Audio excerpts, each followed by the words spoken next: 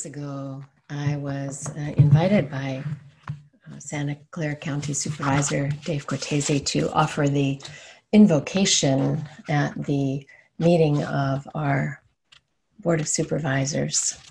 And this is what I offered at that time. It is a version of the 67th Psalm,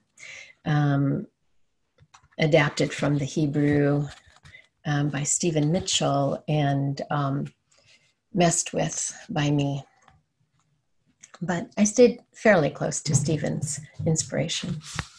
Lord, bless us with your peace. Make your light shine within us. Let your presence be known and your love appear to all.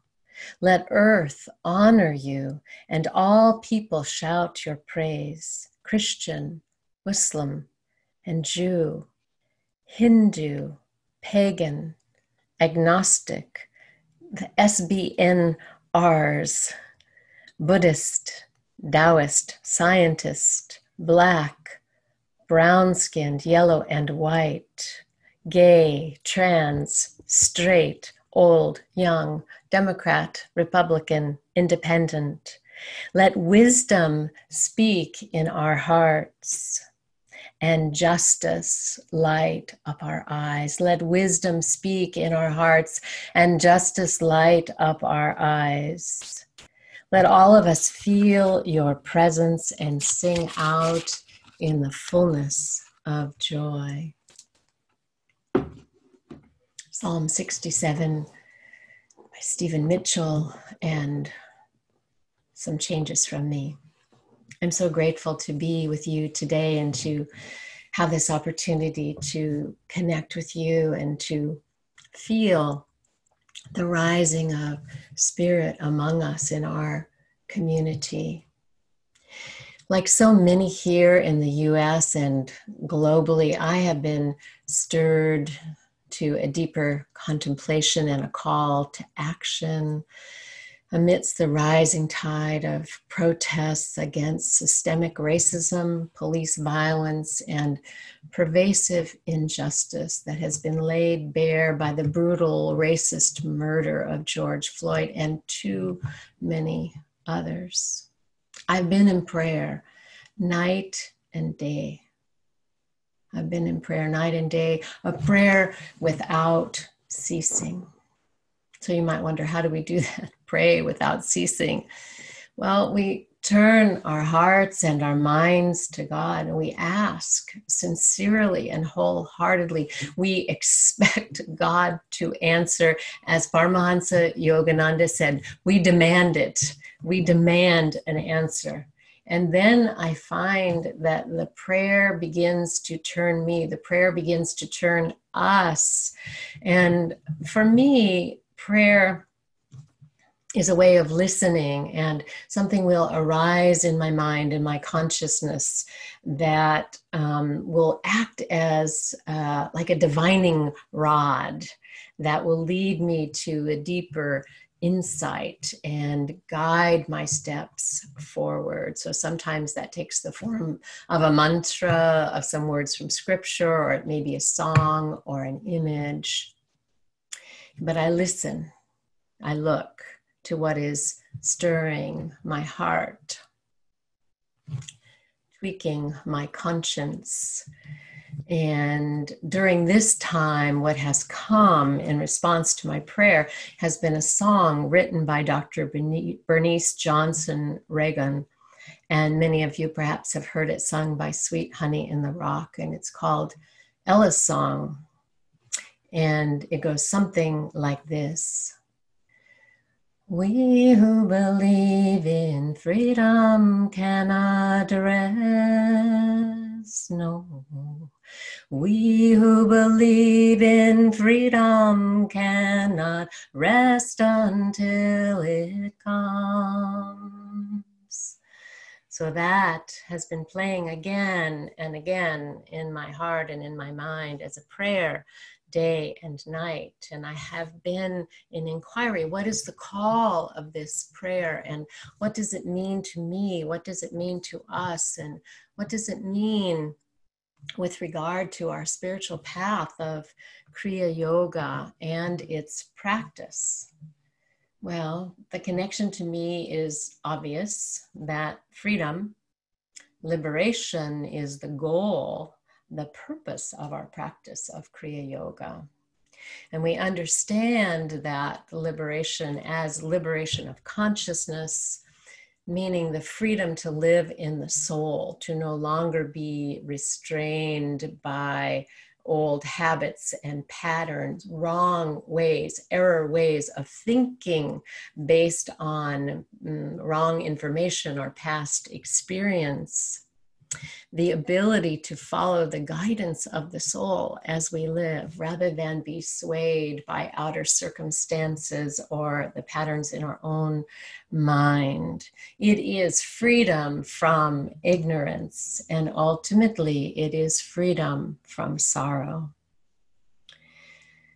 So while, of course, this liberation, this spiritual liberation is something that we all must seek individually, it cannot be done in isolation, because in accordance with our teaching, there is no such thing as isolation. We are one.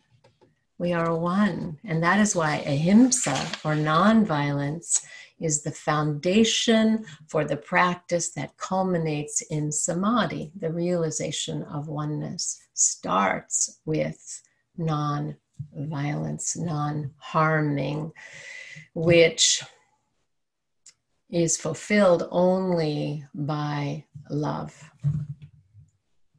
It gives me great hope and strengthens my spirit at this time to feel the masters, and indeed, I would say any saint worth his or her samadhi, to be standing with us in this moment in our history.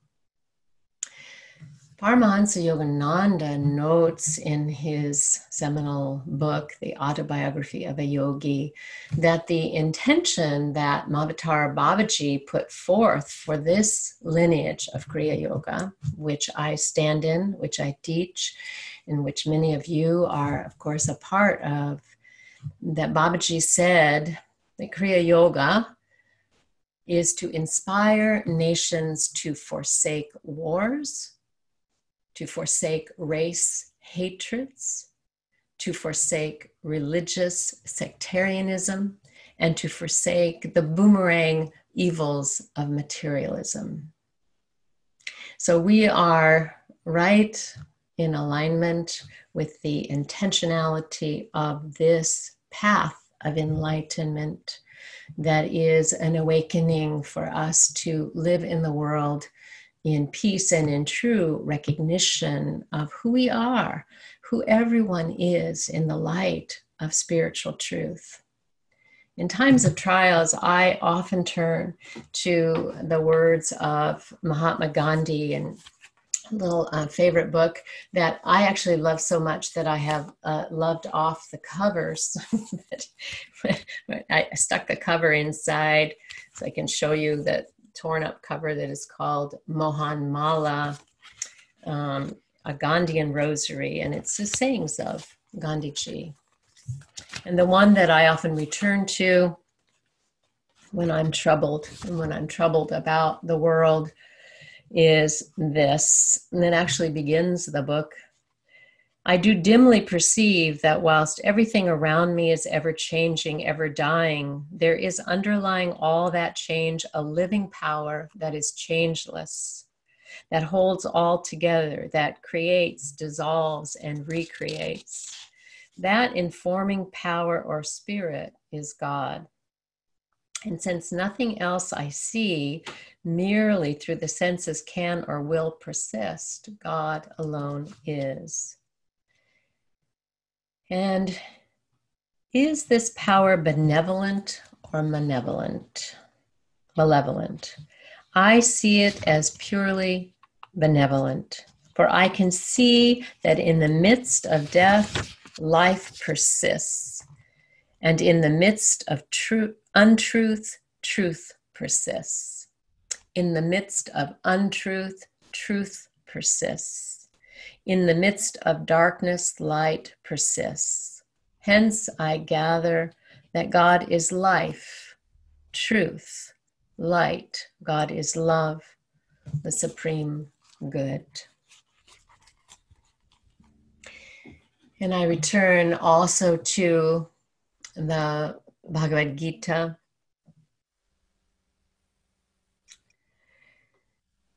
saying of Lord Krishna, whenever Dharma declines and the purpose of life is forgotten, I manifest myself on earth. I am born in every age to protect the good, to destroy evil, and to reestablish Dharma. These statements of faith bring to mind for me also the quote from the Reverend Dr. Martin Luther King, who offered in 1968 this quote that has been often quoted again by President Barack Obama. We shall overcome because the arc of the moral universe is long, but it bends towards justice. These powerful statements are all hopeful, but must not be used to lull us into a kind of complacency in which we think that if Dharma will rise, if truth will continue to rise, if the arc of the universe is inclined to bend towards justice, then it will just happen. That statement that Dr. King made famous and now echoed by President Obama was first uttered in 1853 by a Unitarian minister, a transcendentalist, and an abolitionist, Dr. Theodore Parker. And I want to read to you how he said it, because it's really important to understand the origin of this. Reverend Parker said, "I do not pretend to understand the moral universe. The arc is a long one. My eye reaches but little ways. I cannot calculate the curve and complete the figure by experience of sight. I can divine it by conscience.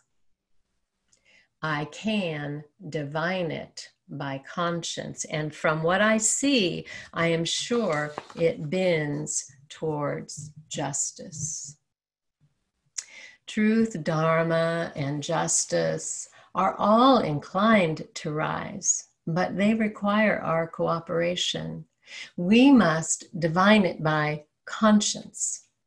Conscience is the still small voice within us. It is what brought that chant, that song to my mind in prayer, to keep me contemplating what I must do. I must not just rest back and imagine this is going to carry on without my participation. It is not so.